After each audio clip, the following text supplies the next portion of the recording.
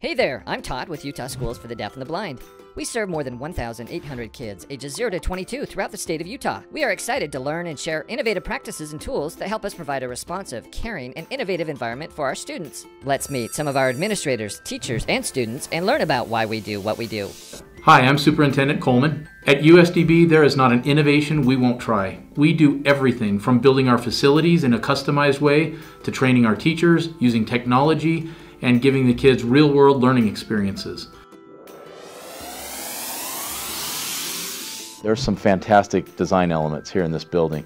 The first thing I like to point out to people is what we call deaf space.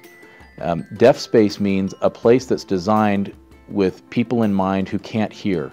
So this facility was built with a lot of glass.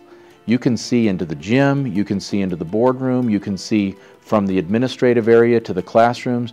You can see almost anything so people can communicate across the entire building using sign language. That visual communication is available instantly for us. Part of the way that we do some innovations is our STEM activities for our kids who are blind and visually impaired. Actually, when you think about science, technology, engineering, and mathematics, it's all about accessibility, hands-on experience that really brings the world to their fingertips. No one can say that our kids can't do this. They do it.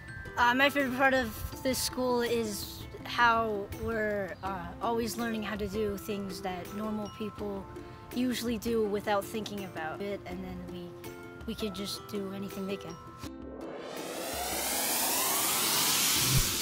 So taking our kids to study abroad programs such as Australia and Ireland allowed the kids to use their own tools to be successful. Blind kids set loose in Sydney, Australia, quite an adventure. So while we were in Australia, our teachers, they didn't baby us. They gave us instructions and directions on where to go, how to navigate the city, but they didn't show us, like we didn't follow them around, they followed us around. And we told the guys, you guys, we can do this, we can do anything.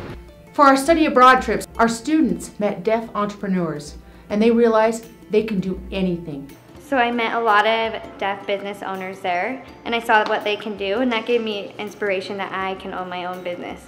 So one of my goals is to be a chef, and I want to set up my own restaurant, and that really inspired me as I went to Italy. But when I met him, he really inspired me, and he changed my thought process. He changed my perspective.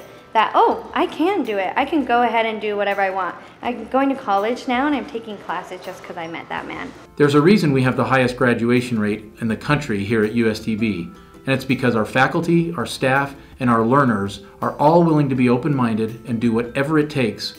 Innovation really works.